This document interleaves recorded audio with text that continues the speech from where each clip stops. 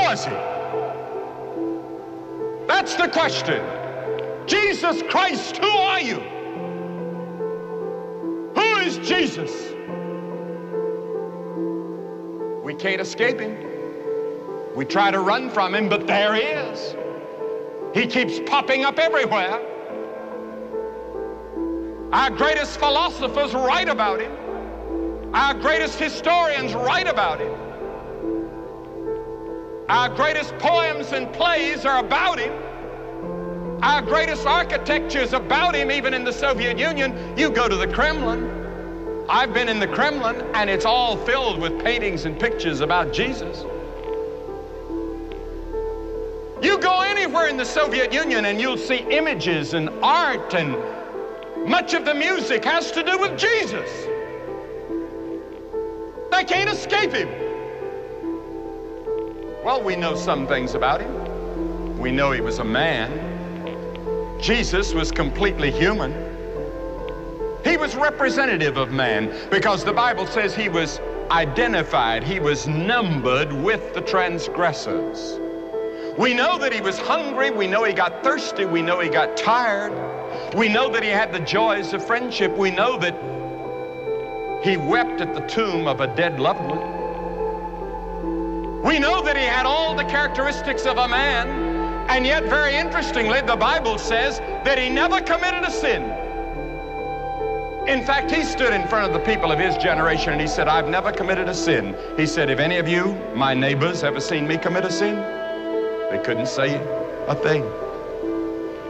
Now, wouldn't that be something for a man to come along, 33 years of age, and say, who of you have ever seen me commit a sin? Well, I'll tell you, if I said that, all my team would jump straight up and say, I have. My wife's here. All of us are sinners, but Jesus was tempted in every point like as we are. He went through every temptation you've ever been through. There isn't a trial or a testing or a temptation that Jesus has not been through before you, and he resisted them and overcame them all.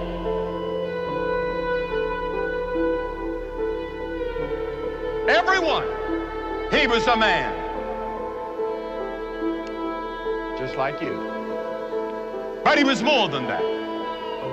He claimed to be the unique, only begotten, incarnate Son of God.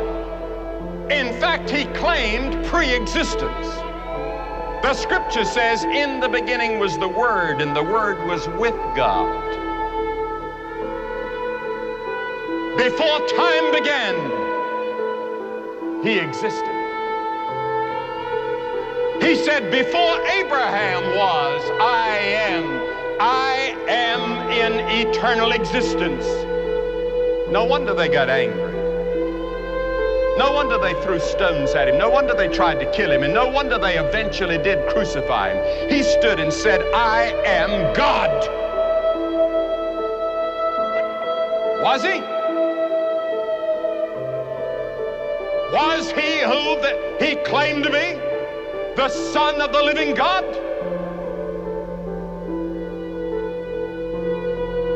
One day he asked his disciples, who do men say that I am? And Peter answered and said, well, some of them say you're John the Baptist come back, or you're Jeremiah, or you're Elijah. He said, I'm really not interested in what the people say. I'm interested, Peter, in what you say. What do you say? Peter said, thou art the Christ, the Son of the living God. And Jesus said, Peter, you've done well. You've passed your examination. But Peter, those are not your thoughts. Those thoughts came from God. It has been revealed to you by God. Jesus Christ claimed to be the Son of the living God. And you know, at his incarnation, or his birth, that was not his birth. Oh, that wasn't the beginning. That wasn't the origin of Jesus. That was the beginning of his incarnation. Because he has always existed. From everlasting to everlasting, he is God, the Bible says. And the Word was made flesh and dwelt among us. In other words, the Logos, the Word of God, the eternal God became flesh in the person of Jesus Christ and lived like a man among us. God knows every one of you by name. He has the hairs of your head numbered.